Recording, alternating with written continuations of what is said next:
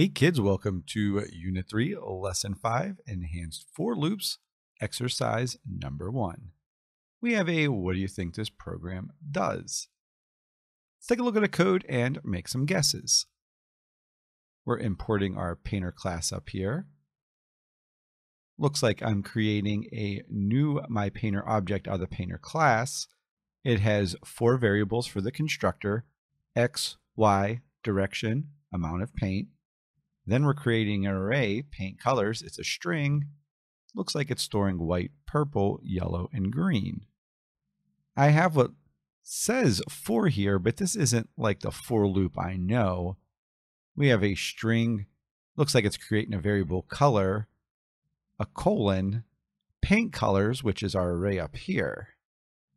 Then we have our myPainter object calling the paint method from the painter class, and it's painting color, or this variable that's getting passed down here. Then myPainter is moving. Looks like myPainter turns left. Then we have another for loop. This one looks a little more familiar, creating an index at 0. As long as the index is less than the paint color's length from above, we are going to have the myPainter object paint whatever the paint color is at that index. Well, then it's going to move up 1. And then it looks like we have an if statement in here just saying if the painter can move, move. And this looks like it's just saying keep moving until you can't. What do I think is going to happen? Well, I think we're going to create a myPainter object at x5, y0, south 8. That's 0, 1, 2, 3, 4, 5, facing south with 8 units of paint.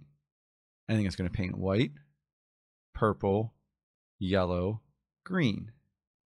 Then it's going to move one more time. Then we're going to turn left. Then I think we're going to paint white, purple, yellow, green again and stop right there. I think this for loop is exactly like this loop down here.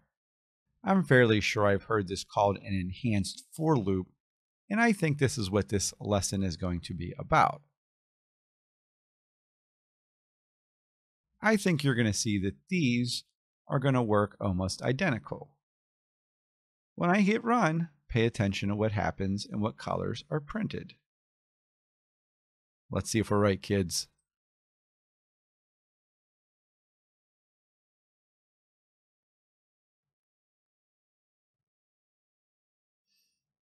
myPainter object did exactly like I thought.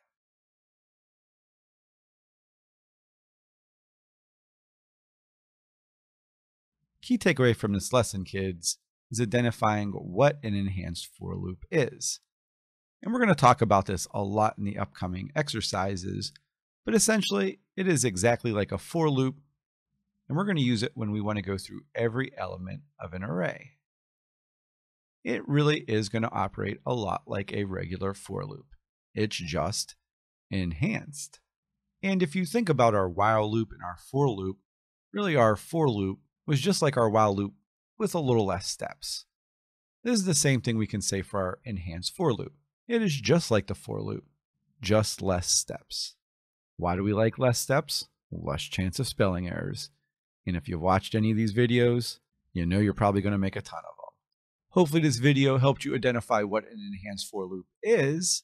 As always, if you have any questions, kids, come see me. Otherwise, I'll see you in the next video. See you later, kids. Bye, bye, bye.